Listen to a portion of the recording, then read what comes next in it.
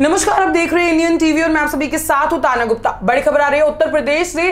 उत्तर प्रदेश की बसपा प्रमुख बोल सकते हैं मायावती ने एक बड़ा ऐलान कर दिया है, जिसमें उन्होंने कहा है कि वो लोकसभा चुनाव नहीं लड़ेंगी। आज हम जानेंगे हमारे विशेषज्ञ से क्या कहेंगे वो। पहले ही मायावती को पता चल गया कि वो चुनावी नतीजे जान चुकी हैं कि अब उनकी दाल नहीं गलने वाली है लोकसभा चुनाव में, जिसकी वजह से नरेंद्र मोदी उनको दिख गए हैं कि वही अब 2019 में भी प्रधानमंत्री पद पर आएंगे। आइए जानते हैं हम अपने विशेषज्ञ मोहन रावत से क्या कहेंगे वो। नमस्कार सर। नमस्कार। निश्चित रूप से मायावती जो है ना, अब पहले ही मान गई कि उसके साथ उनका गठबंधन है अभी समाजवादी पार्टी के सुप्रीमो मुलायम सिंह यादव से ही। तो मुलायम सिंह यादव जो है पहले ही जो है प्रधानमंत्री नरेंद्र मोदी को जो है वो अपना शुभकामनाएं दे चुके हैं कि आप आने वाले आगामी जो लोकसभा चुनाव होंगे उसमें जो प्रधानमंत्री बनेंगे उसमें वो प्रधानमंत्री बनेंगे। तो इस प्रकार से उनके पास कोई मुद्दा नहीं है बहुजन समाज पार्टी के पास। और उनका जो पिछले जो कार्यकाल था जब उनकी सरकारें थी, कई वर्षों तक वो उत्तर प्रदेश में जो है मुख्यमंत्री रही और उनके पास जो है विकास केवल जातिवाद से लेकर के अपना अनुसूचित जनजाति और अपने बिरादरी को जो है अपने जाति के लोगों को उसको बहकाने के सिवाय और उनके पास विकास का कोई मुद्दा नहीं रहा।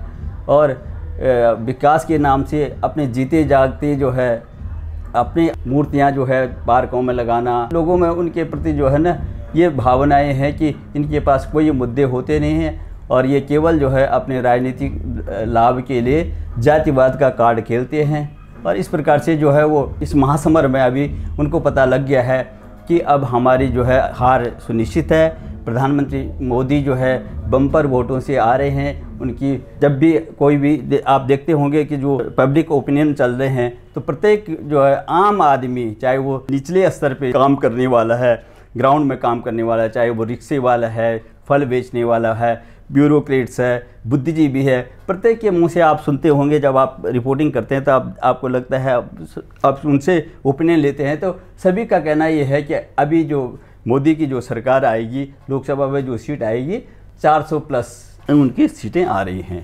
आपने ये बात कही, लेकिन जो मेन मुद्दा है आप कहे तो जो अखिलेश यादव और मायावती दोनों ने गठबंधन किया था और बोल रहे थे कि वो पूर्ण बहुमत से आएंगे और इस बार बहुत बड़े बड़े वादे कर रहे थे, तो अब क्या हो गया? अब जो मायावती पीछे हट गई उसके बाद अब सपा का क्या होगा? अखिलेश यादव क्या फिर राहुल गांधी का हाथ थामेंगे और फिर दोबारा जो चुनाव में आगे बढ़ेंगे, या फिर क्या होने वाली है उत्तर प्रदेश की राजनीति में हलचल?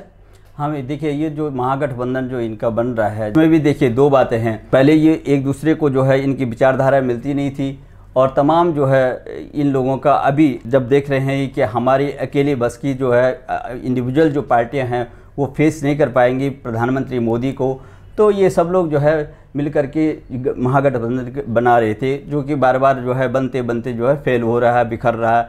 तो इसमें इसको लेकर के आप देखेंगे कि जब इनका अपना जनाधार नहीं लग रहा है तो अभी भी ये बिचौली, ये मध्यस्थ, जैसे अभी शरद पवार जी, तो उनको मध्यस्थ बनाने के लिए, जैसे दिल्ली की बात है केजरीवाल और ये शीला दीक्षित में जो है कांग्रेस में, तो वो मध्यस्थता की भूमिका निभाने के लिए आ रहे हैं कि भाई ये दिल्ली में भी जो है गठबंधन होना चाहिए। इसी प्रकार से ये उत्तर प्रदेश की बात है तो वो लोग छोड़ना नहीं चाहते हैं क्योंकि उत्तर प्रदेश की बहुत बड़ी भूमिका होती है। वो लोकसभा में सबसे ये देश का सबसे बड़ा राज्य है और उसमें काफ़ी सीटें हैं, तो वो लोग नहीं चाहते हैं। वो लोग चाहे किसी भी एक प्रकार ने जो है वो ये वहाँ पे अपना मजबूत बनाना चाहते हैं, अपनी सीटें जो है मजबूती से करना चाहते हैं, लेकिन उससे फायदा होने वाला नहीं है। जहाँ एक तरफ बोल सकते हैं एनसीपी प्रमुख शरद पवार, महाराष्ट्र के जो नेता हैं, बड़े दिग्गज नेता, उन्होंने ऐलान कर दिया कि वो लोकसभा चुनाव नहीं लड़ेंगे। इसके बाद ही मायावती ने भी आज ऐलान कर दिया है कि वो भी अब लोकसभा चुनाव नहीं लड़ेंगी। जहां उनके सारे सांसद ये दावा करते हैं कि वो मायावती को प्रधानमंत्री बनाएंगे,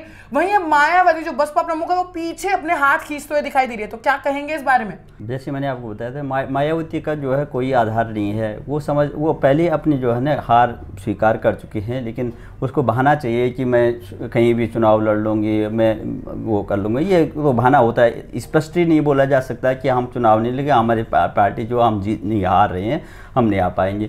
और इसी प्रकार से इसी क्रम में देखते हुए आप जब शरद पवार की जब बात करते हैं, शरद पवार जो है राजनीति के जो है विशेषज्ञ कहलाए जाते हैं और राजनीति में जो राजनीति के मौसम विज्ञान के जो है ना वो काफ़ी जानकार हैं, मौसम विज्ञानी है राजनीति के।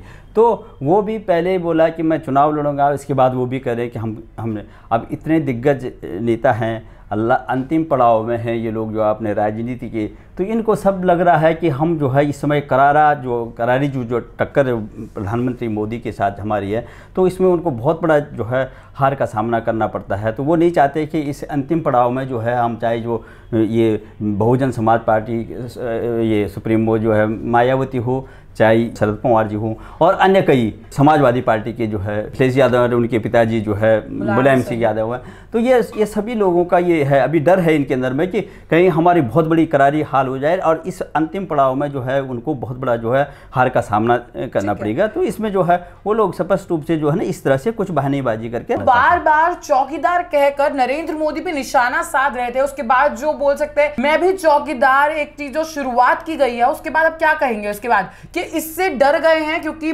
भारत की जनता काफी बहुमत दे रही है और काफी बड़ा ज्यादा समर्थन कर रही है। तो क्या सबकी पार्टी को जो विपक्षी दल के नेता है सबको बड़ा झटका लगने वाला है? देखिए आप जो पब्लिक में जाते हैं तो प्रत्येक आदमी बच्चे से लेकर के प्रत्येक बच्चे से लेकर के अब बूढ़े आदमी तक जो है सीनियर से जूनियर तक जो है किसी भी तबके का, हमारी भारतीय संस्कृति रही है कि हम जो है किसी भी बड़े व्यक्ति को जो है अदब से बात करते हैं। यहाँ राजनीति का जो है जो राजनीति का विरोध का जो स्तर है वो इतना गिर चुका है कि राहुल गांधी इतने बड़े जो है कांग्रेस पार्टी के जो है अध्यक्ष होते हुए भी वो सरेआम जो है ये प्रधानमंत्री मोदी को जो है अनाप शनाप बोलते हैं। प्रधानमंत्री नरेंद्र मोदी, प्रधानमंत्री जा रहा है, प्रधानमंत्री ये करता है वो करता है, प्रधानमंत्री चौकीदार है, चोर है, देश का प्रधानमंत्री चोर है। तो उसमें जो है प्रत्येक आदमी का आपने देखा होगा कि आम भाषा में लोग क्या कह रहे हैं, वो कह रहे हैं कि देखो इन लोगों की तहजीब ये होती है, हमारी संस्कृति नहीं है इस तरह से। और ये क्या क्या क्या दिखा रहे हैं, हम इनको मानने या मानते हैं, हम इनको चुनते हैं और अपने लोकतंत्र के बहुत बड़े निर्णय भेजते हैं, लोकसभा में भेजते हैं और वहाँ पर जा कर के वो हम लोगों को, हमारे आने वाली पीढ़ी को क्या संदेश देना चाह रहे हैं। तो लोगों में ये आक्रोश है, इसी आक्रोश के आधार पर, इसी आक्रोश के कारण जो है ये अपने पैरों में अपने आप को कुल्हाड़ी मारते हैं। जितने प्रधानमंत्री मोदी को जो है अपशब्द कहे जाएंगे, अभी देखो उन्होंने चौकीदार बोला, फिर चौकीदार चोर बोला, अब चौकीदार चोर बोलने से जो है पॉजिटिव में आ रहा है, तो लोग सपोर्ट कर रहे हैं। और नामर्द ऐसे नीच वर्ड भी यूज करने लग गई है कांग्रेस, उस पर क्या कहेंगे? बिल्कुल वो तो है ही उनका। देखो राष्ट्रीय लोग यहाँ तक लोग कह रहे हैं कि अब हमारे देश का जो है राष्ट्रीय चरित्र जो है, ये लोग राष्ट्रीय चरित्र को जो है ये लोग हनन कर रहे हैं, ये विपक्ष की पार्टी जो क्योंकि इनमें बौखलाहट है। अरे बौखलाहट में क्या दिक्कत क्या है तुमने 55 साल जो है ये शासन किया है देश के अंदर में। अगर 5 साल आप जो है अगर 5 साल और 5 साल 10 साल 15 साल अगर आप रह करके, विपक्षी में तो बहुत बड़ी भूमिका होती है, आप भी आइए चुन के आइए, लेकिन सभ्य तरीके से लोग आपको भी सपोर्ट करेंगे और आपकी भी उतनी ही भूमिका होती है। ये लोकतंत्र में विपक्ष की बहुत बड़ी भूमिका होती है, आगाह करते हैं, तुम आगाह करिए। कभी कभी क्या हो आदमी जो है ये सत्ता की मद में जो है जो मदमस्त हो जाता है, तो उनको आगाह करने के लिए, उनको धैर्य रखने के लिए या उनको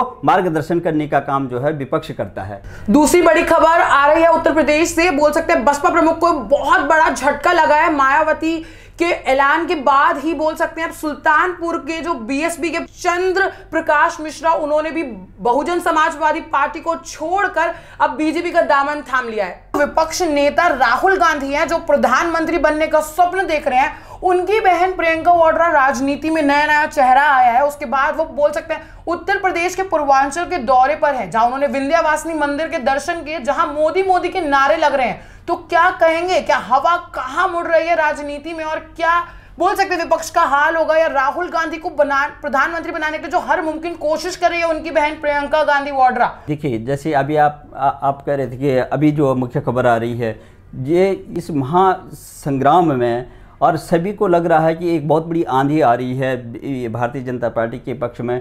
तो इनके तमाम जो है वर्तमान विधायक और ये भूतपूर्व विधायक, ये सभी जो है टूट के जो है ये भारतीय जनता पार्टी में सम्मिलित हो रहे हैं। इसी क्रम में प्रियंका गांधी जो है अभी जो इनकी महासचिव हैं कांग्रेस पार्टी की, वो उत्तर प्रदेश के दौरे पे हैं। उत्तर प्रदेश के दौरा करते करते जो है वो मंदिरों में जा रही हैं और मंदिरों में जाते जो अपना वक्तव्य जहाँ कहाँ दे रहे हैं कि भाई हाँ, ये विकास जो है दिख नहीं रहा है, ग्राउंड में नहीं दिख रहा है।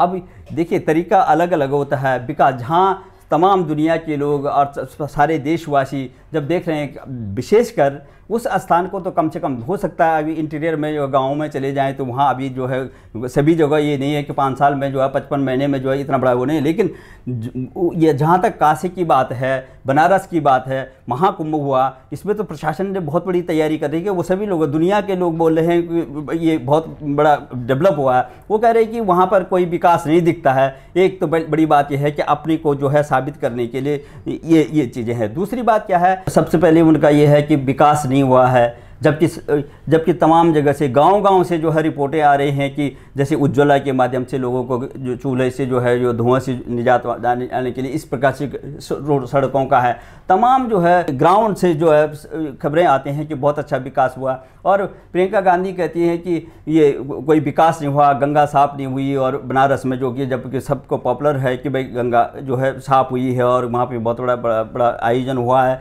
और इसी बीच में अभी जो कुंभ चल रहा था उसमें न तो राहुल गांधी न प्रियंका गांधी एक डुबकी लगाने तक ले गई, जो कि हमारी जो है भारतीय संस्कृति का जो है एक प्रतीक होता है कि और इसमें अभी जब चुनाव सामने आ गया है तो उसमें वो अब जो है वहाँ मंदिरों में जो है पूजा अर्चना कर रही हैं। लोगों का ये भी कहना है कि कुछ साल पहले जो है उन्होंने कोई धर्म परिवर्तन कर दिया था, तो अब मंदिरों में जाने का औचित्य क्या है। तो ये लोग सब समझ रहे हैं, सब जनता समझ रही है कि ये तमाम चीज़ें जो है ये अब सामने ये चुनाव आ गए हैं और लोगों को बरगलाने के लिए जो है। लेकिन जनता समझती है, जनता जनार्दन होती है, वो सब कुछ समझती है कि भाई क्या होने जा रहा है। तो आपने जानी विशेषज्ञ की राय, इसके बाद जो बोल सकते हैं कि जो सांसद हैं या पूर्व विधायक हैं बसपा के, बहुजन समाजवादी पार्टी के, वो सारे पार्टी को छोड़कर बीजेपी का दामन थाम रहे हैं, बीजेपी में शामिल हो रहे हैं। इसी डर से मायावती जो बसपा प्रमुख है उन्होंने ये ऐलान कर दिया है कि वो लोकसभा चुनाव नहीं लड़ेंगी।